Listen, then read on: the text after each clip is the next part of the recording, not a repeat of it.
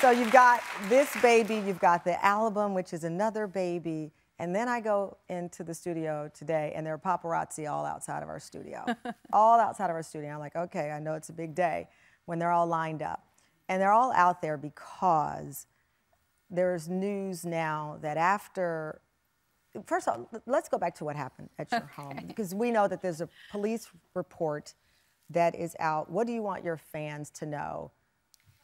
Yeah, I just wish that my husband and I have started therapy recently, and I wish that we had started it 6 months ago. You know, I wish we had gotten help and talked to someone sooner. I think it's made such a huge difference in such a short amount of time. And so, like, if there's anyone out there who's watching, like, this is your sign. If you've been thinking about it, go talk to somebody. It's helped us immensely.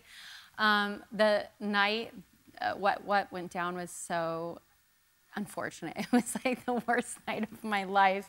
And then, you know, to have to like have that out in the world as I'm like getting ready to put out a record has been a lot. But all I can do is be honest about what I'm going through and what's going on. And, you know, I'm not the first person to have gone through this. So there was a tweet that's been since deleted. Yes.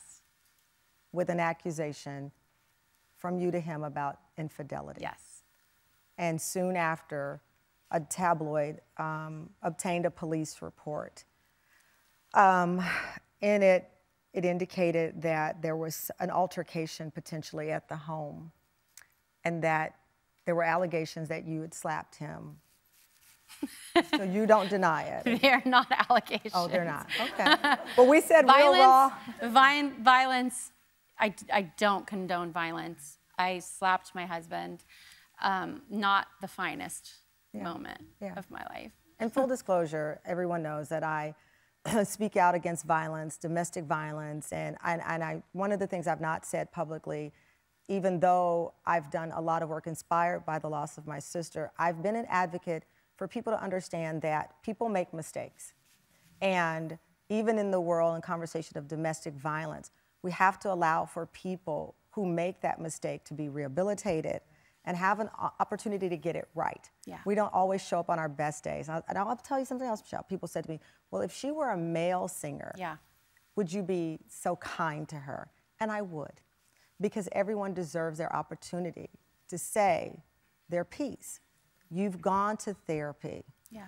What are you dealing with, or what are you learning in that therapy? And I know it's still very soon. Yeah, I mean, here I am.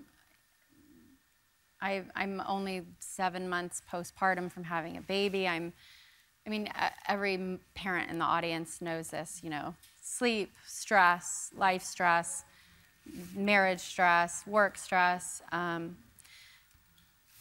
Definitely didn't. And also, we had been out at a birthday party that night. I'd had a few drinks. It's like all the blocks were stacked in a way that, you know, I didn't have time to think about really what I was doing.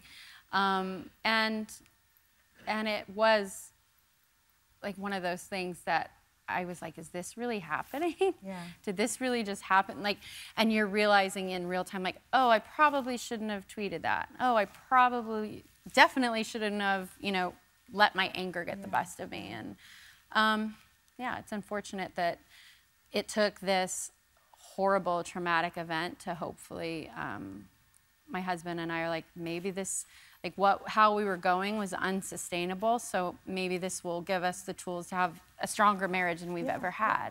So, you know, we're rolling up our sleeves and doing the work, which never sounds like fun, but we're doing it.